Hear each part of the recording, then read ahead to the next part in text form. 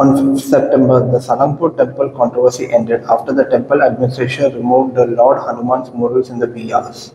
Notably, on 4th September, the saints of for sunrise on 5th September. The meeting was organized. The controversy is Salangpur in Gujarat. The temple is one of the disputed murals were installed as a part of renovation and beautification of the temple premises. A 54-foot Lord Hanuman statue was also installed and murals were placed around it. The process started in September. The lights were shut down. New murals were added to replace the disputed one. On 4th September, the temple administration announced they would remove the disputed murals of Lord Hanuman by the 5th of September morning. The decision was taken after a meeting with BHP and the saints. Good thing, there should be no dispute in any religion, and people should sit together peacefully to resolve any differences rather than do violence, protest, and all that stuff.